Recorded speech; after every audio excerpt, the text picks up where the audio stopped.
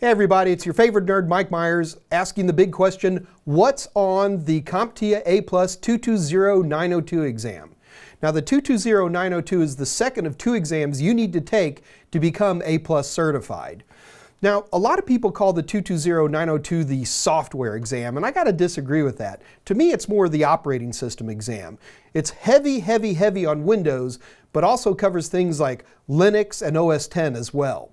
Now, to wrap your head around what the 220902 exam is all about, you need to understand that CompTIA presents these objectives. It's a big list of information that you need to pass the 220902.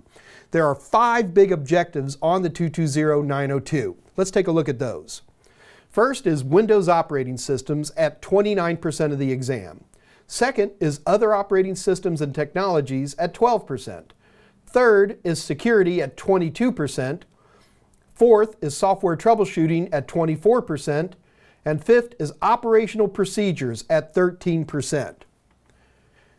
These are big objectives, and they're just the highest level of objectives. So what I'm going to do is I'm actually going to go onto the CompTIA website, by the way, www.comptia.org, and I'm going to download the 220902 objectives so we can take a look at those together. Here they are right here.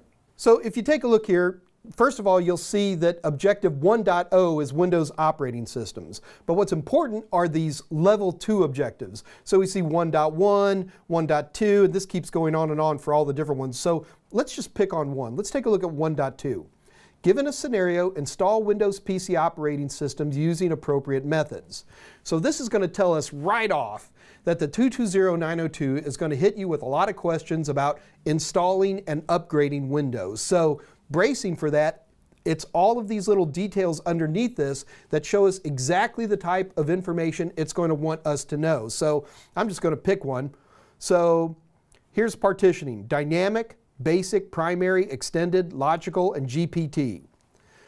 So what that's telling me is that CompTIA wants me to be really comfortable with the different type of partitions that I can make on a hard drive when I'm installing or upgrading Windows. So we go into this in a lot of detail because, boy, CompTIA sure likes to ask you questions about that on the 220902. So it's important that you download your own copy of these objectives. And I've shown you where to get them, so you should do that.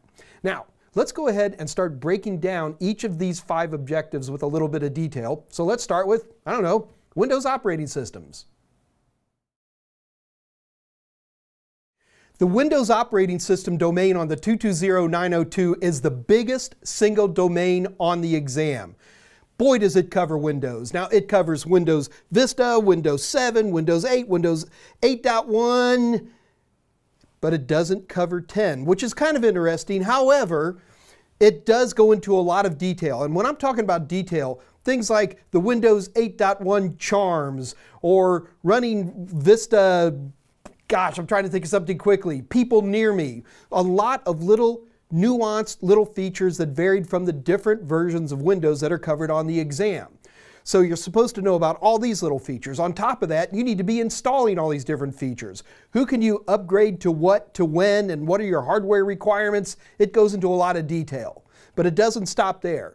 And from here, it's going to go into all your control panel utilities, all of the different administrative utilities, and even command line stuff. It's a big, heavy part of the 220902, and you need to know this stuff. However, they're not afraid to go into other operating systems.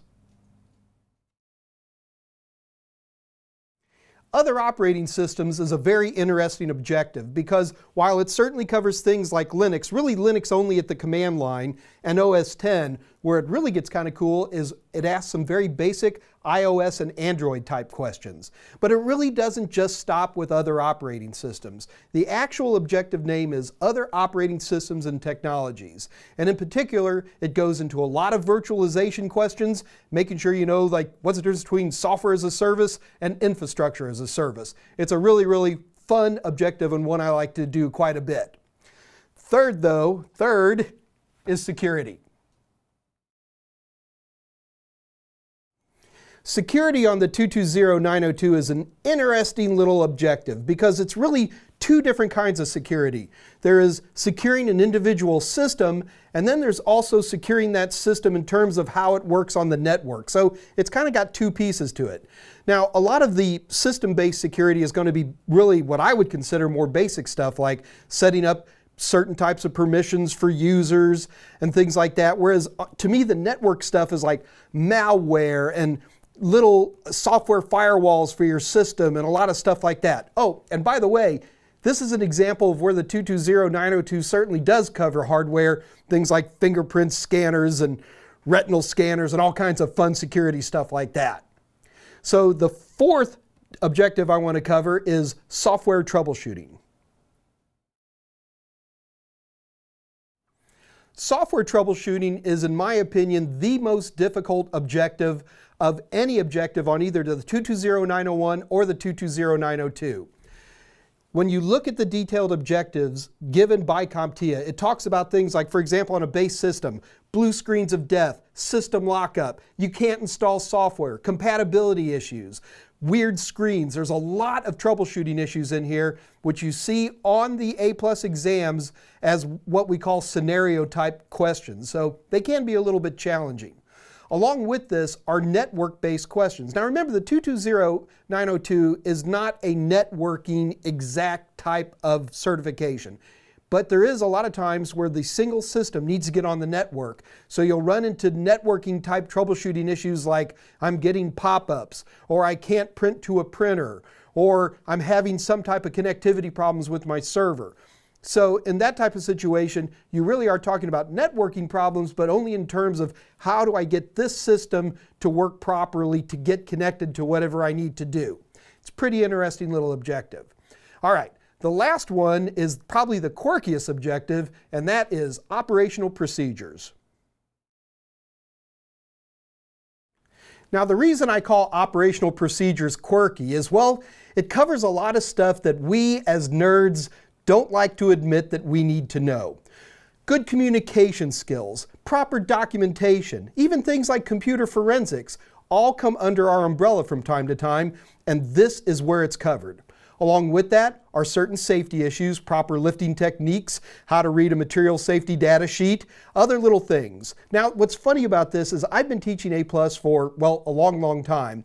And this is the one objective where a lot of technicians think they know this stuff, but they really don't. And you'll find this to be incredibly informative.